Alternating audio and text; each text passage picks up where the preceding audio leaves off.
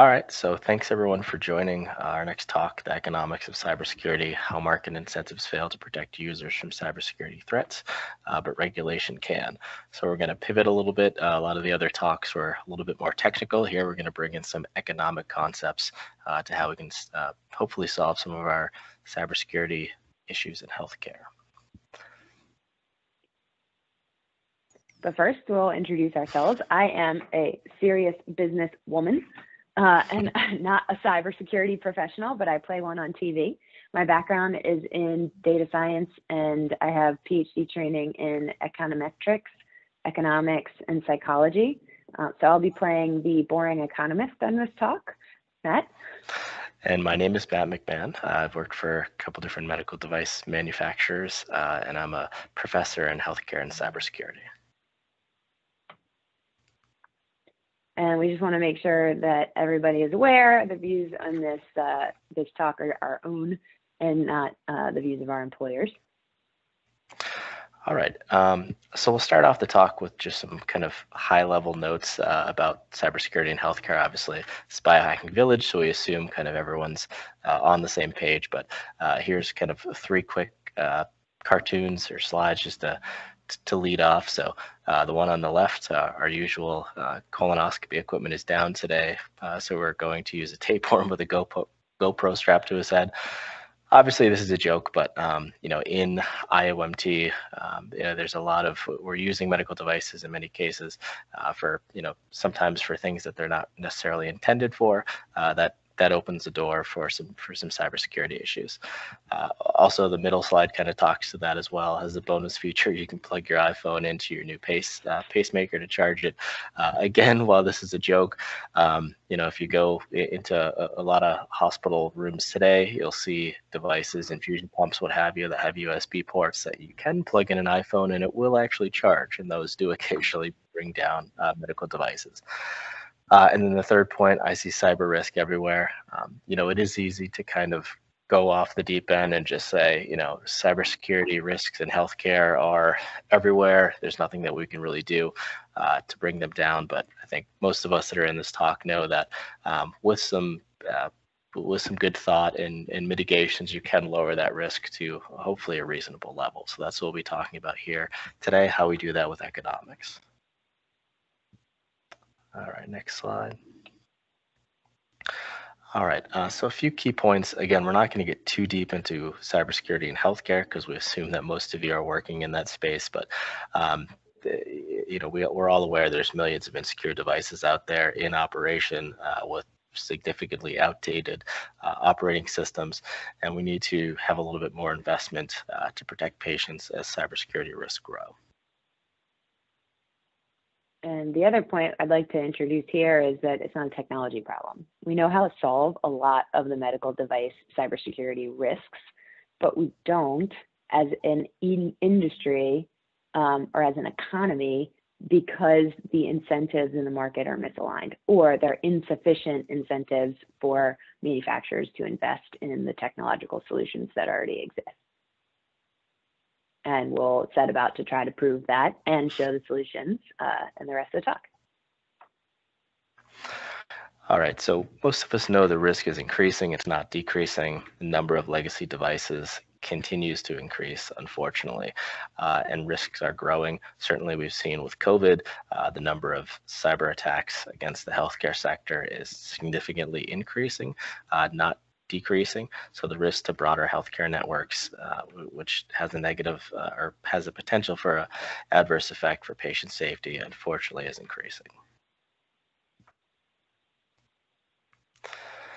So just to give a little bit of background, and we're not going to go through all these examples. Again, obviously, most of us are probably familiar with this, but WannaCry obviously brought down a significant number of UK hospitals, completely brought them down. And then the Dusseldorf example, which many of us are familiar with, was the first example where, while a couple Wired articles have kind of walked this back, it was believed to be the first attack that directly led to patient fatality. But again, there's been some articles that have kind of called into question if that may be the case.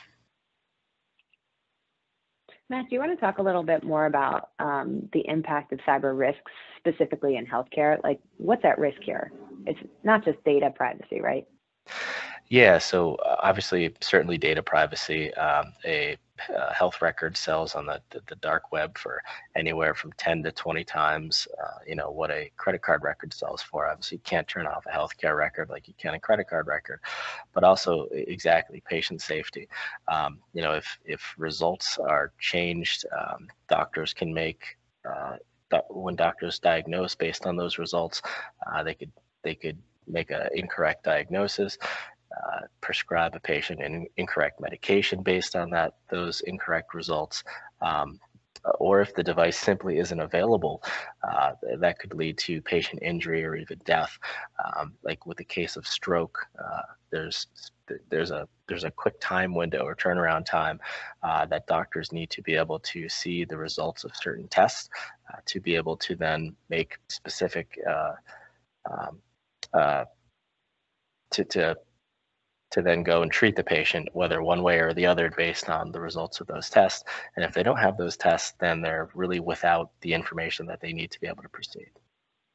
So that could really affect patient care. So it seems like it's clear that the risks exist in healthcare, and shouldn't consumers of healthcare, and by consumers of healthcare, we mean hospitals, like they're buying medical devices, and individuals. I'm buying my, medical device, which is in my Apple Watch. I'm buying probably my infusion pump, or I'm buying it through my insurance, my insulin pump rather. So you'd think that as a buyer, I would want to buy secure products. However, the economic theories we're going to introduce are probably pretty familiar to you. It's pretty obvious, but on a market level make huge impacts on how cybersecurity is or isn't incentivized. So first, information asymmetry. Consumers don't know what a secure product is. They can't necessarily assess that product's quality it's cyber hygiene. They're unaware of how much it could impact them. The risk isn't present, and they don't know how to evaluate. So they just don't buy cybersecurity. There's a couple exceptions with hospitals, like Mayo Clinic has been sort of a standout star in its cybersecurity acquisition program. But in the end, if there's a new device that improves patient care and is better for healthcare overall, if it's a little insecure, they're still going to buy it. Unfortunately, it's kind of the way the market is right now. They're not willing to pay a premium for security if a consumer can't assess whether or not that security really is embedded into the device. Another bit is psychological bias. We just think everything's going to go well, like we're short-sighted. That's what myopia is in that middle column. And then a tragedy of the commons is, well, somebody's going to make sure things are secure, right? We wouldn't put things on the market that aren't, or that don't meet some securable, patchable baseline. And we look to the FDA to do that, but the FDA is doing this for newly too. They need to innovate. We'll talk a little bit more about that later. So I hope you pardon me for the theoretical aspects of the next bit of the talk, but we're just kind of laying a foundation of why economics matters for cyber risk. On the other side, why don't manufacturers do this? Manufacturers should just know that they need to secure their product. It's healthcare after all. However, any company is only going to invest to the level of risk that exists. And if the risk is to the patients, but the manufacturer doesn't feel the risk, they're not going to invest it. So this is the left column. Those in charge of protecting a system or reducing risk are not the ones that suffer if it fails. So manufacturers are not suffering if someone dies as a result of a hospital being down, because we're not tracing that risk back to an original manufacturer. It probably can't be done anyway, so we're not suggesting that's the way it needs to go. But the problem then is, who bears the risk? It just becomes a public risk that unfortunately the patients bear, and we can't prevent. Matt, is there anything else on this slide that you'd really want to give to this audience? I think you've covered most of the salient points. Cool. All right, so we'll move on to, bear with me, CISO. So just, this isn't necessarily in healthcare, but we found a paper that showed that chief information security officers buy security products or buy security solutions for two reasons. One, perceived risk to the company. We just talked about the perceived risk to the company not being high enough for medical device manufacturers. And two, compliance, regulatory compliance. They do it because they have to. And just a quick question, Matt, you've got experience inside and outside of medical device manufacturers. Have you ever heard of a company or an individual foregoing a security best practice like a risk assessment, a robust risk assessment, or maybe multi-factor authentication, something simple that you'd think everybody should do, versus instead investing in like something clinical outcomes, more R&D? Yeah, I think, there's a belief that as a company, there's endless money to be able to invest in cybersecurity, and the truth is there really isn't. A lot of companies drive their business lines as kind of independent businesses, so there's really limited overhead. And yeah, certainly if there's only a certain amount of money to be able to invest in the product, and you're looking at potential threat for a cybersecurity risk, versus a feature that through customer interactions, a number of the customers have said, hey, we really want this feature. Sometimes it's hard to quantify a cybersecurity risk if we don't have like an FDA regulation saying, all right, you need this, or a known customer requirement saying, yes, we will not buy a device, like you had said, Mayo, we will not buy the device if it doesn't have these, say, 19 cybersecurity features. So yeah, it certainly, we definitely have seen in companies across the board, I'm sure that they're not implementing certain security features due to this. All right. So we've established that consumers are not good enough consumers to be able to pick out more secure products, medical devices. Manufacturers don't have enough incentive to get ROI on security features. How to have other industries solved similar problems? I think we have about 10 minutes left, Matt. Check me on that timing. Yep, looks about right. Sounds good.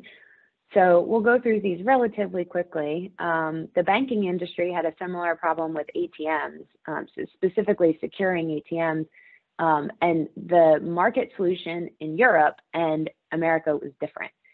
Some European countries put the burden of assessing compliance on the banks, while the US gave that power to consumers through litigation. So if a consumer was defrauded in some way, they would litigate and they would get their money back, and banks quickly reacted to that litigation. However, with the banks sort of self-regulating and assuming, with the assumption that they would reduce their own risk for fraud, they didn't solve the problem quickly enough. So it's an example of giving litigation or regulatory power to the consumers that bear the risk, kind of solves the problem in and of itself. In the mortgage industry, Matt, you want to go through this slide? Yeah, so unfortunately, many of us are familiar with the subprime mortgage crisis, but basically there was the inability to anticipate the bubble, short of a few individuals, which was Michael Lewis was the author that chronicled those few individuals. But yeah, basically with the risk were undertaken with the incorrect assumption that the conditions would remain favorable. We thought that mortgages were secure, and it would you could keep banking on that and package it with other financial services. There was obviously large scale fallout, millions of foreclosures and short sales. Did you have anything on this, Shannon, too, that you wanted to touch on? No, it's just like that. How can huge risk exist in a whole economy without somebody recognizing it and reducing the burden? We see that in healthcare right now, and we have a very recent, pretty huge crisis example in our past. All I'm going to skip the sterile injectable, but show it on the slide for a minute. It's another example of how we think that the market should sufficiently incentivize, supply of drugs. But sometimes if the company can't get enough ROI, the supply can fall. The analogy there being, you'd think a company would secure a product, but if they can't get the ROI on the marketplace, they might leave it sort of poor cyber hygiene or poor securability in that product. So here's a list of how economists solve these market incentive problems.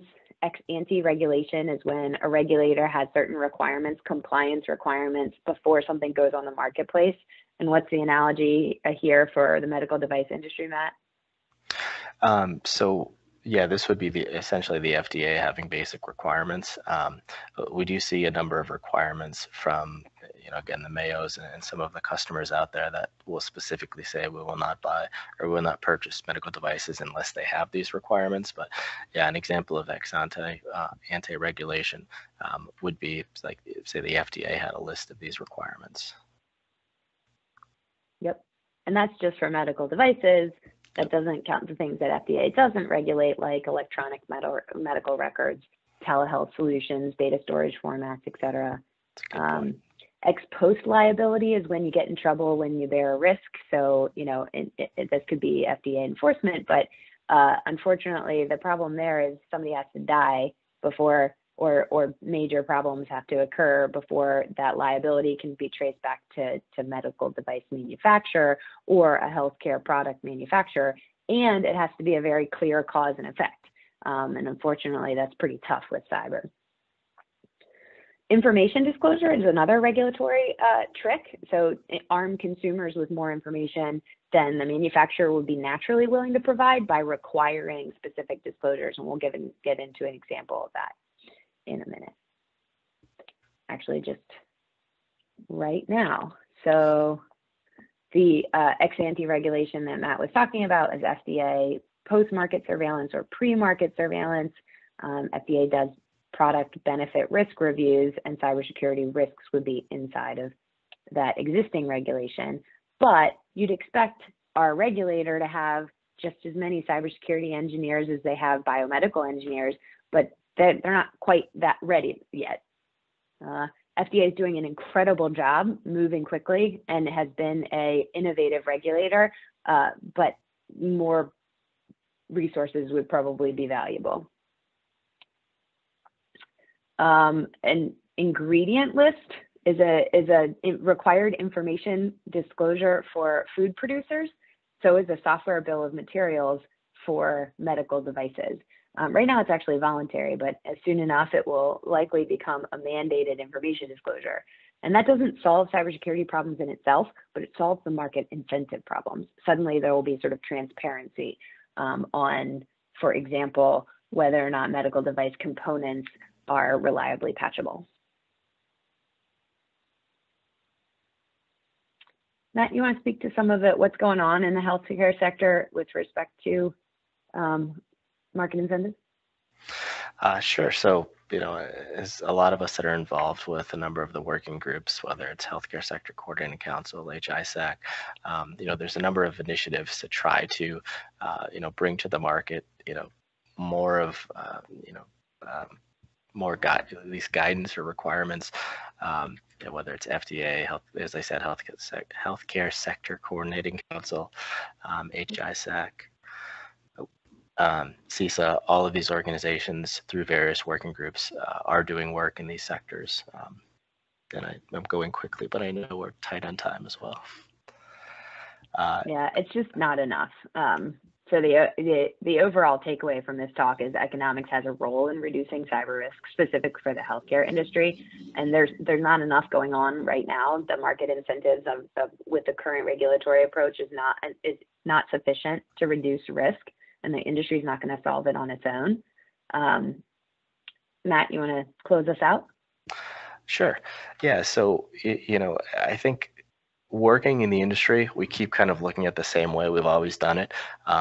In discussing this talk and some of the other economic approaches to other industries, I think it's nice to be able to kind of take a step back and look at other industries, see what's worked for them, and see what's been proven to work in those industries. Healthcare is a little bit different in that in Shannon talked about, we have the different players, so it's not like say an Apple Watch where I buy the Apple Watch and I assess it based on my requirements, but we have medical device manufacturers selling to health delivery organizations that are then providing services to patients. So there's a couple different players, and then regulators as well. So we don't have the clear incentives. Everyone isn't incentivized in the same way, all of those different players, to make secure medical devices. So yeah, we just kind of wanted to open up the discussion, which we'll have question and answer soon. We can kind of talk a little bit in greater depth about that. But yeah, we just kind of wanted to present some other economic possibilities for managing cybersecurity risk in healthcare. Thanks.